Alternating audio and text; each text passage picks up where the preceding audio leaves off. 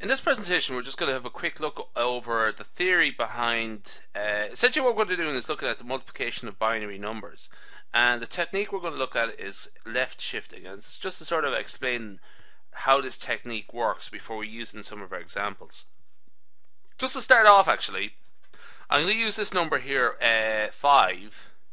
Just 5 in decimal in our normal decimal system. It's 101.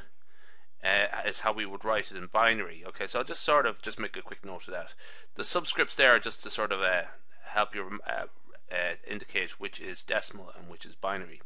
Now, so far so good. What we're going to do actually is first off talk about doubling a binary number.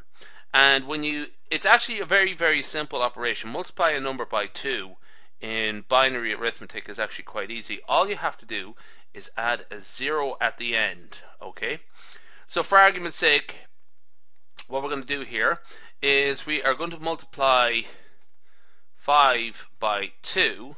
That's decimal, and so there we have 5 there. It's 101.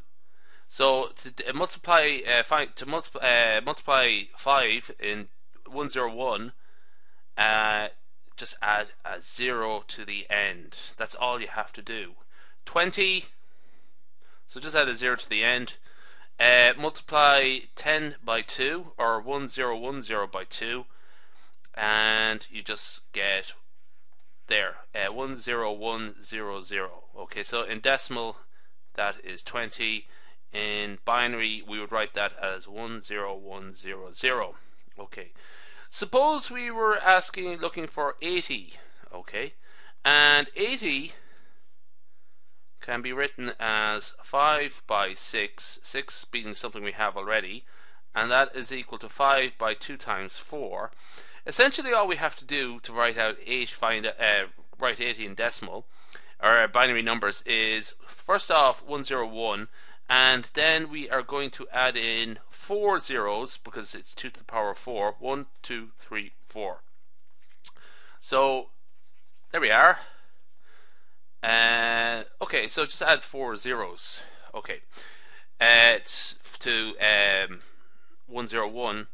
That's multiply 5 by 2 to the power of 4. Okay, now that's a very simple idea.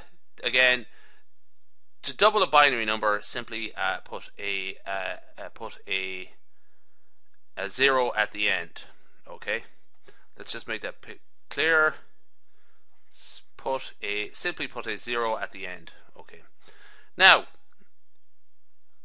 next thing, multiplying a number by x, that is 7 times x. Okay, but essentially what we could do is break that up. We can write that as 4 times x plus 2 times x plus 1 times x.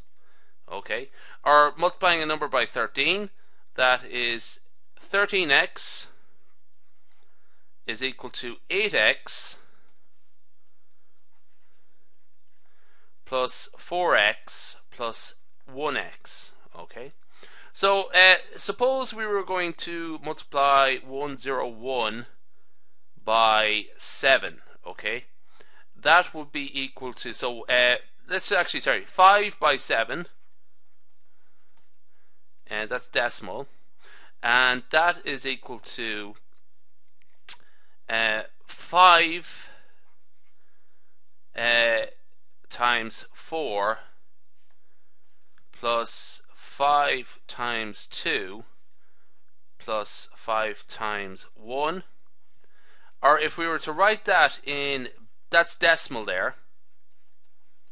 In binary, that is, I'll just write this in black, 101, and multiplying by 4 is 2 zeros, 0, 0, plus 5 by 2 is 101, and multiplying by 2, just adding a 0 to the end, and 5 by 1 is just 5, so that's 101. Okay, so essentially what happens here is we break it up into a addition problem. Okay, you can do something similar to for 13 as well, but we don't really have to. Now, so this is how we might sort of set it up in just a straightforward straightforward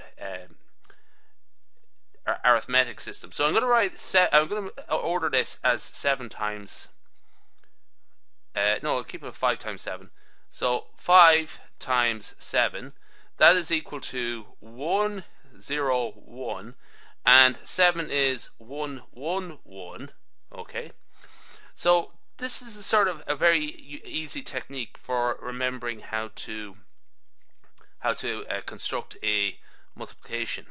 So if you recall, with the first instance, this here is the 4, this is the 2, and this represents the 1.